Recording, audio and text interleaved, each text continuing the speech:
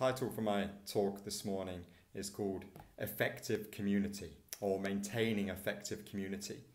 In these times, more than ever, we need to be working hard at maintaining effective community. Although we've got physical distancing between us, a hallmark of the Christian life is that we are part of a vibrant and loving community. And I believe it's our commitment to this aspect of community that is a key to providing ongoing gospel opportunities in these days. I'm going to read from Colossians chapter 3, verse 12 to 17. Read with me if you can. Therefore, as God's chosen people, holy and dearly loved, clothe yourselves with compassion, kindness, humility, gentleness, and patience. Bear with each other and forgive one another. If any of you has a grievance against someone, forgive as the Lord forgave you. And over all these virtues put on love, which binds them all together in perfect unity.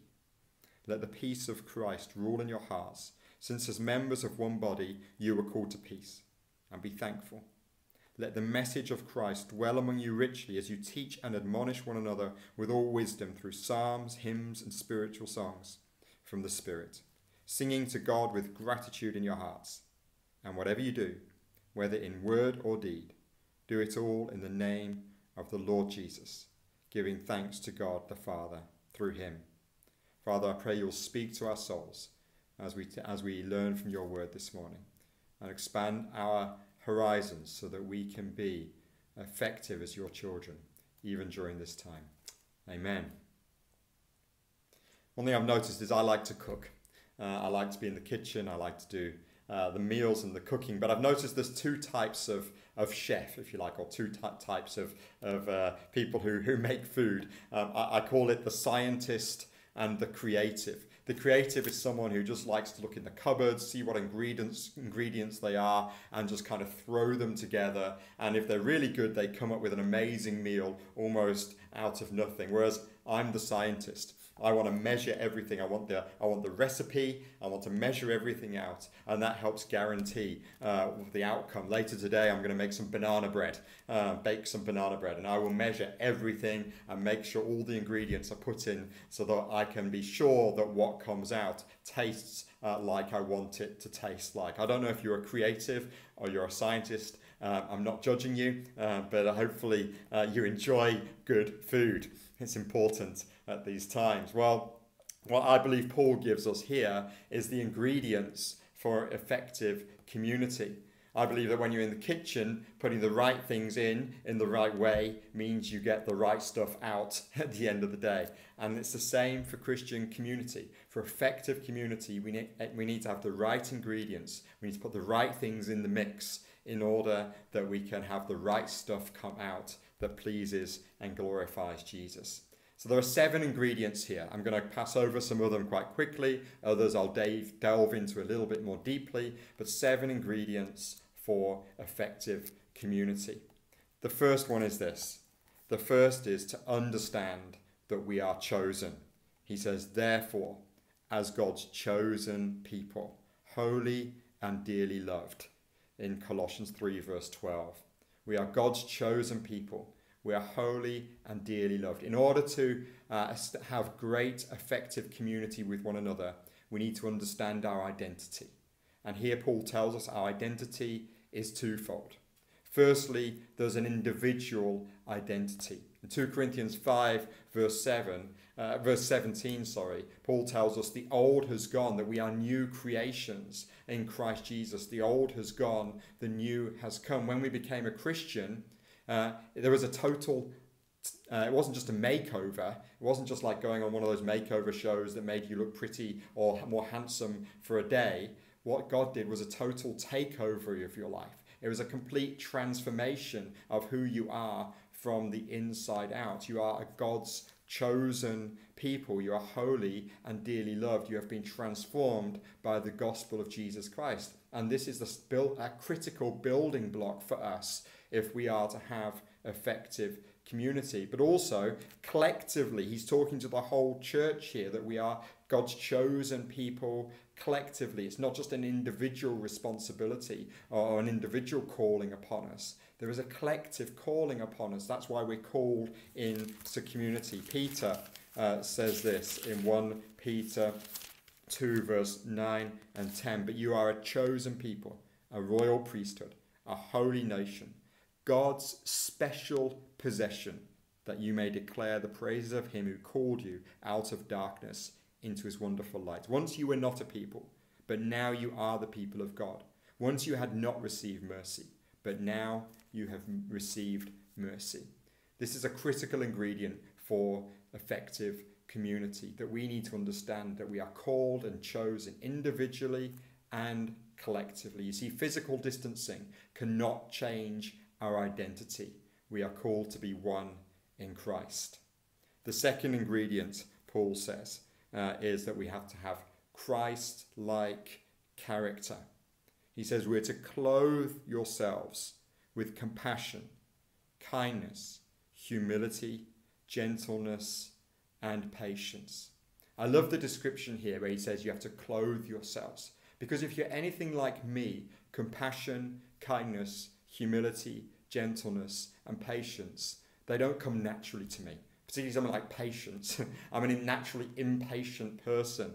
Even compassion, I think many of us suffer from compassion fatigue. There's so much need in the world that sometimes we feel our reservoir of compassion has gone empty. And Paul is a realist here. He says that these things don't come naturally to us. So he says we have to clothe ourselves. It's a decision that we need to take every day, to clothe ourselves with Christ-like character, to put on Christ and say that actually it's him we're going to represent in this world, and particularly in our community with one another. Sometimes it can be tough being in Christian community. We can annoy and irritate one another. So we need to clothe ourselves with these characteristics of Christ so that we can build one another up and we can represent him effectively.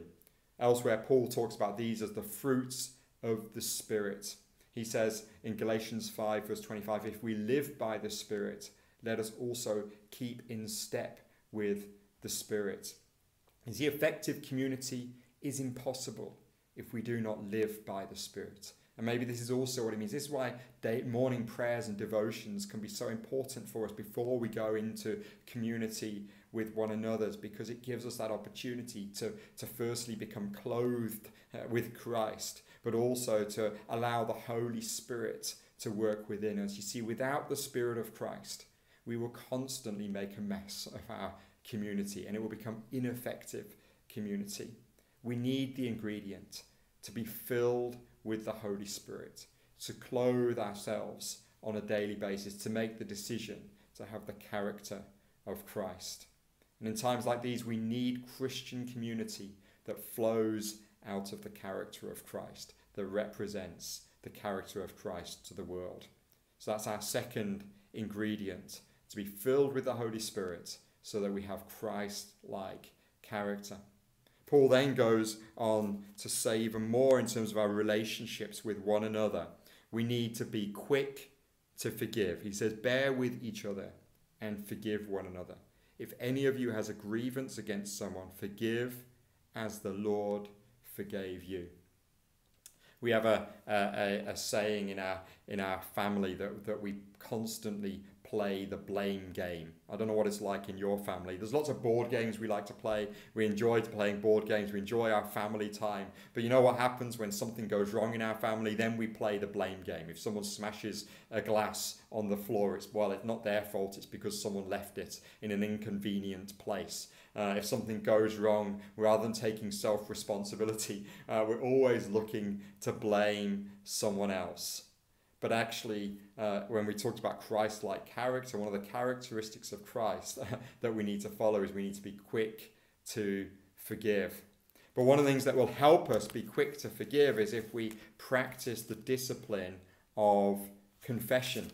Rather than playing the blame game, we need to learn in effective community to take responsibility for our actions. James in chapter 5 verse 16 says, therefore confess your sins to each other and pray for each other so that you may be healed. Dietrich Bonhoeffer wrote this: The community of the saints is not an ideal community consisting of perfect and sinless men and women where there is no need of further repentance. No, it is a community which proves that it is worthy of the gospel of forgiveness by constantly and sincerely proclaiming God's forgiveness. It is a community of men and women who have genuinely encountered the previous grace of God and who walk worthily of the gospel by not casting that grace recklessly away. You see, if we don't forgive other people, it's like we're casting away the grace that we have received from Christ ourselves. Because we have been forgiven much in Christ, so we also need to forgive others. But in order to make forgiveness easy within the community of Christ, we also need to confess our sins to one another. Something we've talked about in the Message family over the past while is that we have a lot of people coming out of prison, but we also have people who've been mature Christians for a long time. And actually we find that in our community there's a level playing field. We all still mess up. We all still make mistakes. And so we've been trying to define, well, what does it mean to really become holy? And holiness, I think, is not some kind of esoterical state that we're trying to achieve. Rather, holiness is a practical, day-by-day confession of our sins. So what we've been saying is that the definition of holiness is that we decrease the time between when we mess up and when we own up. That we allow the conviction of the Holy Spirit to be on our lives so that when we make a mistake, we're quick to own up. We're quick to ask for forgiveness. And then those around us are quick to forgive. You see, when we actually speak about our sin, the power of it over our lives is broken. That's the power of confession. So if we want to have effective community, we need to be quick to forgive.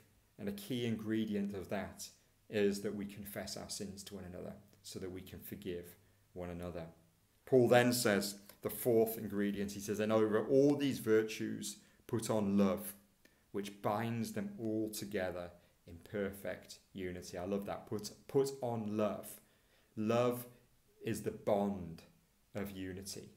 The bond, it's the glue. Love is the glue that is going to help us stick together through it all, even through the hard times. Love is the thing that's going to hold us together. 1 Corinthians 13, Paul gives us a beautiful description of what love is. And one of the most challenging things he says there in 1 Corinthians 13 verse 5 is love keeps no record of wrongs. And this is so important in a community like a church that walks together through life over long periods of time. Just like in a marriage, to make it work, you cannot keep a record of wrongs. You cannot store the wrongs away in a cupboard to be brought out at an appropriate time when you've got a strong point to make or when you want to prove yourself the more superior. And in a church, we cannot keep a record of wrongs. We need to be able to forgive one another. A story I read recently goes like this. Clara Barton, the founder of the American Red Cross, was reminded one day of a vicious deed that someone had done to her years before. But she acted as if she had never even heard of the incident. "Don't you remember it?" her friend asked. "No," came Barton's reply. "I distinctly remember forgetting it. I distinctly remember forgetting it." This is what love does. It forgets the wrongs. It forgives and it forgets. It's the glue that can hold us together, but it is a choice. It's a choice that we have to make. Paul says love binds us in perfect unity. And actually, if we look at the words of Jesus, the church, Christian community should be defined by love. John 13, verse 35, he said, "This is how the world will know that we are his disciples, if we have love for one another." And in these days, I think love for one another is an amazing missional opportunity. At a time when the world is feeling distanced and isolated, when unbelievers are looking for answers, are they going to find unconditional love in the church? Are they going to find the love of Christ in our hearts? Are they going to be attracted to us because they see the reality of Jesus' love? So the key ingredient, we need to stick to love. Love needs to be the glue that holds us together. He then goes on in verse 15 to say, let the peace of Christ rule in your hearts, since as members of one body you were called to peace. You are called to peace. We must submit to peace. Peace must rule our hearts. If we want effective community, we need to follow the words of Christ, who said, blessed are the peacemakers. Blessed are the peacemakers. As with all the ingredients we're talking about, to have effective community, peace doesn't happen by chance. Peace takes effort. Peace is not a passive word that comes through inactivity. It's not a withdrawal from conflict. Rather, it's engaging in conflict in a biblical way. It's not the absence of sometimes things that frustrate us and tension, but it's willing to deal with those things in a godly way that seeks a peaceful outcome to maintain unity. Effective community comes when we are committed to living at peace with one another. The challenge for each one of us is this: are you a peacemaker? Are you someone committed to peace? We need to be peacemakers. That's a key ingredient for effective community. And then he says in just a few words, he says 3 words, powerful words, the next ingredient: and be thankful. And be thankful. We need to be continually thankful. We need to have a perspective of gratitude. And this gratitude needs to be like the perspective that is like spectacles that we put on that helps us perceive the world differently.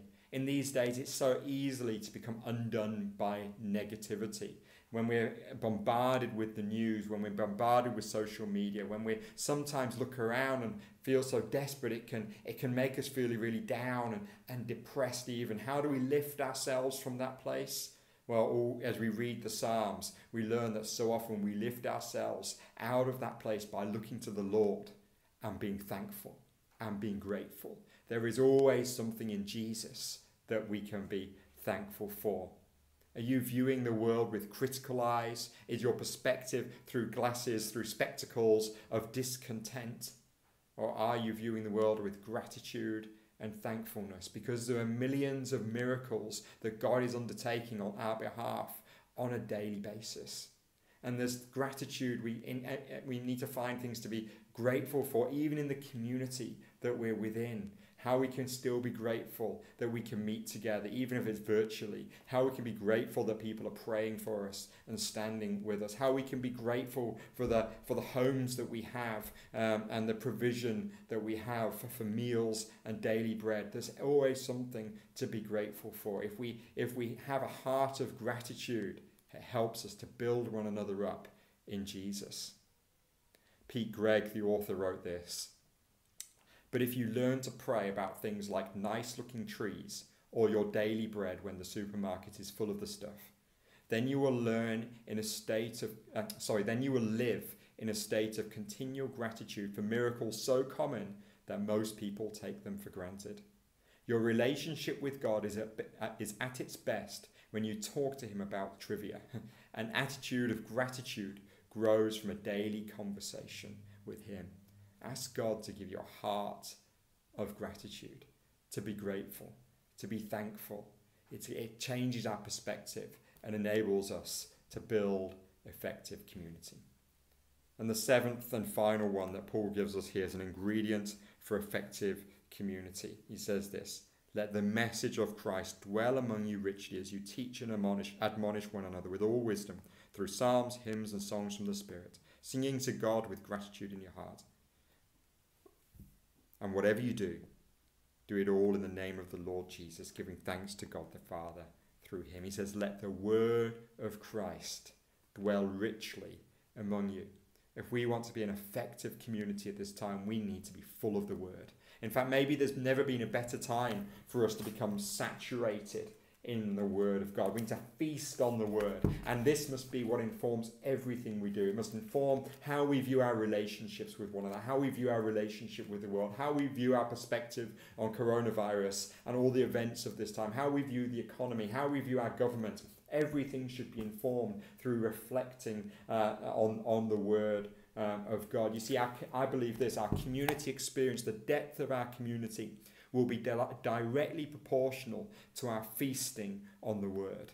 The Word of Christ must dwell richly among you. We must be admonishing one another in the Word, teaching one another in the Word, allowing the Word to shape our thinking, reminding one another of the promises of God, and holding the Word of God highly in our esteem, most highly, because this is the Word that reveals Jesus to us.